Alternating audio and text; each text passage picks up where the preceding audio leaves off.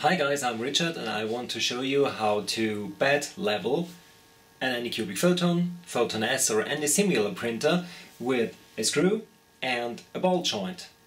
Because in every single video I've seen so far, there's one mistake, one common mistake, which might break your LCD.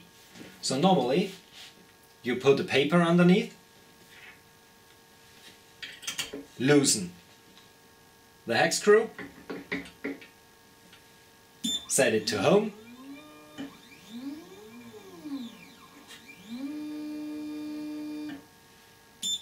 lower it,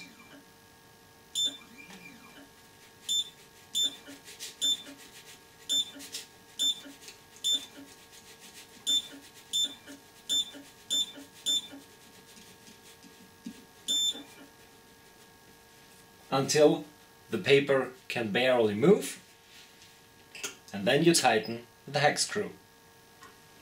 And this is a mistake which might break your LCD, and I'll show you why. So let's move up again.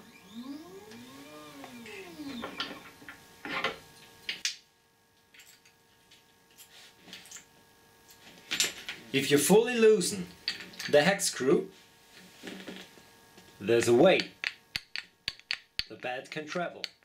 That's about 1 millimeter. So when it's loose, it's up. And when you tighten the screw, the bed lowers, and this will put massive force on the screen.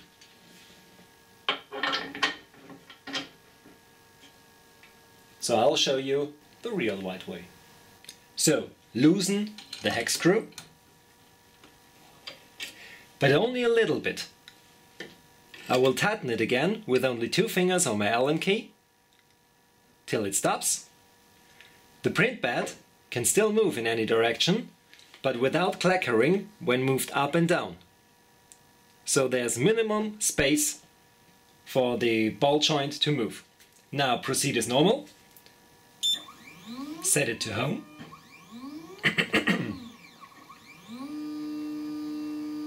Lower it.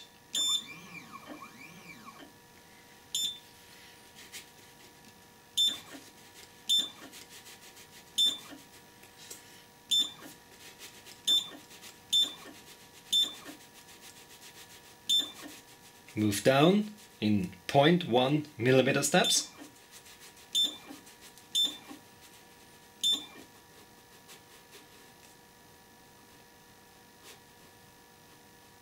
If there is force on the paper, tighten the hex screw. And now move it back up 1 step of 0.1 millimeters. Oh, this was 2 times. So, as you can see, it's still as it should be. Now return, set 0, enter, and you're done. It's level, but without putting too much force on the screen. And that's it.